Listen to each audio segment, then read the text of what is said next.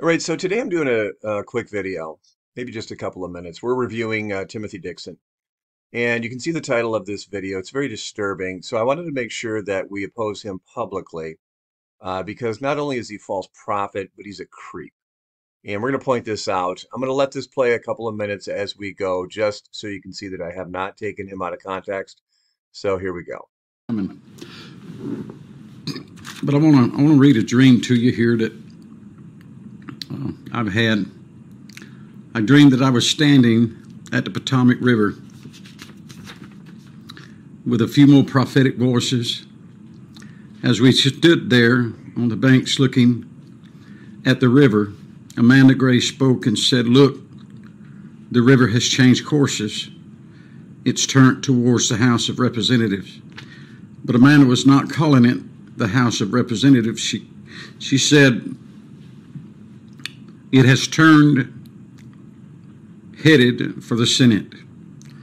Hank Kuderman, me, Robin Bullock, Amanda Grace, we were all standing up forward to the turn. So this man is having a dream. The whole gang's there, a bunch of false prophets, the super friends of false prophets. And so why does Timothy Dixon do this? Well, because he's a weirdo, because he likes to flatter the other prophets, tell fake fantasy dreams about them. And I guess there's not a better way to say it, to just suck up to them and try to flatter them. And sadly, it works. But it also has another part to play, and that is giving the listeners sort of a fantasy in this dream where they can envision all these prophets together, battling evil, so on and so forth. It's all about fantasy, but I'll let him continue. Turn of the river, looking at it and talking with one another. And Robin said, look at the violent nature of the turn of the river. It's not been like this before. That's an act of God. It's what Robin was saying. As we stood there, you could hear a violent wind sound. It was a sound of a violent twister on the ground.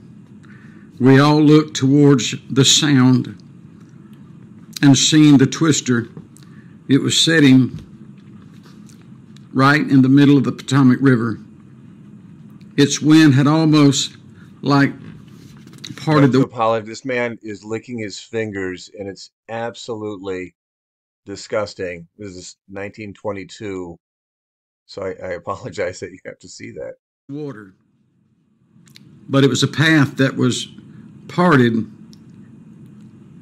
It was not a path that was parted. It was like a perimeter circle around the whirlwind, that the twister had sucked up the water around it and moving forward towards the White House and the Senate. This is so painful. This man is the slowest talker. I'm so sorry. I don't know why I just feel like laughing at him.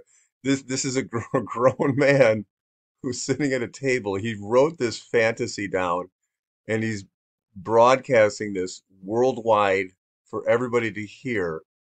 And I can't figure out who would want to hear this, but apparently it works. So forgive me for laughing. And in the very front of the twister was Julie Green. She was kneeling down on her knees. She had a sword in her hands, and it was sticking down in the earth, in the ground in front of her. And she had both hands on the sword, leaning on it, talking in tongues. So that tells you what Timmy feels about Julie. He absolutely adores her. Julie is Superman. So he's the head of the League of Justice here. She's in front position. She's on her knees. She's got a sword. So very knightly. And she's doing the main battle here. She's speaking in tongues. They're all backing her up. So here's Julie makes the scene, and wow, the fans go wild. Praying. It was a tongue of prayers that she was praying in the Holy Ghost. Me and Amanda joined hands as we looked back towards the sound, that's when Amanda grabbed my hand. We started walking to.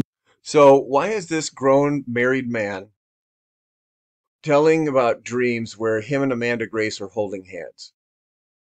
And this is really the heart of this video. Now, we know Timothy is a weirdo, a pervert. He has told previous dream fantasies about him walking buck naked with Robin Bullock. You want to talk about one of the most disturbing moments in social media prophetic history. That's it right there. But now he's coming out with a dream, although not as shocking, still very, very wrong. This man, Timothy Dixon, is married. Amanda Grace, married. And here he's got a dream where they're together, and he says they held hands, and then Amanda reached out to hold his hand. And my question is, why? What does that have to do? What does all this have to do with the gospel of Jesus Christ? Well, nothing.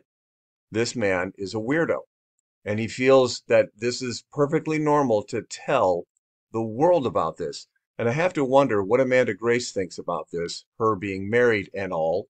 But this weirdo has no problem in telling this, and it's very disturbing.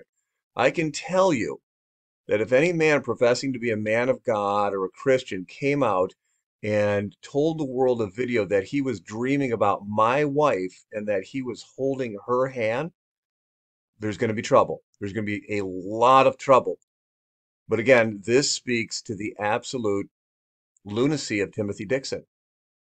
And so we want to make sure we get this out public so that we can further expose this absolute weirdo false prophet. Towards Julie. Hank and Robin had their hands lifted in the air, prophesying to the whirlwind. Amanda and I was headed towards Julie. There was a sound coming from the whirlwind that sounded like an old steam engine train. Julie started screaming out to us, saying, "Run, run." Hey, that sounds like an old steam engine train. It's like 1,000 other examples he could have used. He said an old steam engine train. Just kind of funny. Run, run. You have to carry the word. Keeps licking his fingers. Of the prophetic to the Oval Office. Speak it over the office. We all have to unite. Got to get that word over the Oval Office. Why do you suppose that is? Well, it's all about Donald Trump. It always is. And again, will anything come of this dream? Nothing will come of this dream. This is sheer entertainment for the weirdo fans out there. I'm not trying to be mean. Maybe I shouldn't say it like that. But it is true because they are fanatics. They've thrown away the truth, and they love hearing these fantasy stories about their prophets doing battle with evil, and it's always them that are coming to save the day. They're the ones doing the battle. They're taking the word. They're going to get it to the Oval Office. They're the heroes. So this is why Timothy does this. Sadly, it works. Unite our offices of the Lord God Jehovah as we turned away from the area. We were standing and there was a voice that sounded like thunder being spoke from the heavens, started speaking to me and Amanda Grace. It was saying, "Run, run, you can't tarry." And the word of the Lord had been released before the word of the Lord has to be released before the stroke of midnight, is what it was saying. Good grief. So here, Timmy is incorporating Disney rules into his fantasy. Apparently, the word of the Lord has to get to the Oval Office before midnight. What happens? I don't know. Maybe the word turns into a pumpkin. I don't know. But it's just psychotic, isn't it? Again, this is a man-child. I'm not sure if this man has been tested. He may need to be committed. I'm not trying to be mean. Again, let's reiterate. He's bragging about holding hands with another man's wife, another woman who's not his wife. And now he's saying that the Lord is thundering. Hurry up, get the word, because apparently God's word is only good until midnight. I don't know. That's Walt Disney, right? We started running at a fast pace towards the White House. Can you imagine Timothy Dixon running at a fast pace? Come on. Or Amanda Grace. As we entered into the front lawn, Rose and Chris was sitting in a horse-drawn carriage. So Rose is his wife, Chris is Amanda's husband, and he's got them sitting in a horse-drawn carriage. There's more Disney. Uh, I don't know what to say. Look at his face. He's serious about this. And again, what does this have to do with the gospel of Jesus Christ? Nothing. This is pure fantasy on his part. Why is his wife and Amanda's husband together? Well, ask him. He's the weirdo. I have to think Amanda cannot be happy with this. He's telling stories about holding hands with her. There was a team of horses hitched, 6 white horses, to the carriage. They was there waiting on me and Amanda to arrive when the word of the Lord. Did you hear the wording there? The horses were waiting for him and Amanda to arrive. Now that's a together thing. It's very, very strange. I'm trying not to be mean. A lot of Disney fantasy, Cinderella type overtones here. And he's holding hands with another man's wife. Lord, with the word of the Lord, Chris was holding the reins of the carriage. He's got Chris as the chauffeur. Amanda's husband has got the reins of the carriage. They're going to get into the carriage, I'm guessing. I don't know. But he's got Chris playing the chauffeur. He's got Amanda's husband playing the chauffeur. Sitting in the front seat, and Rose was sitting in the back seat. Ugh. The horses was prancing in place. So why do you need to know that? Well, I guess they're excited to see Amanda and Timothy, right? The prince and the princess have arrived, so the horses are prancing in place. And so I'm going to stop this right here. I just wanted to do this because it's sick, and people need to tell this man to shut up, right?